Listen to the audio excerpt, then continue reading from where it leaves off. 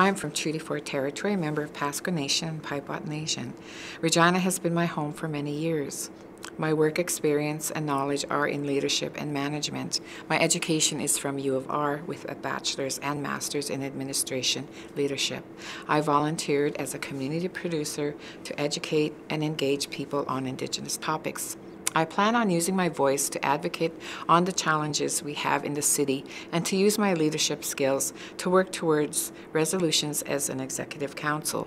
As your mayor, I plan to improve our city by working together. There won't be change overnight, but no, I will focus on creating that strategy and plans to move the city forward.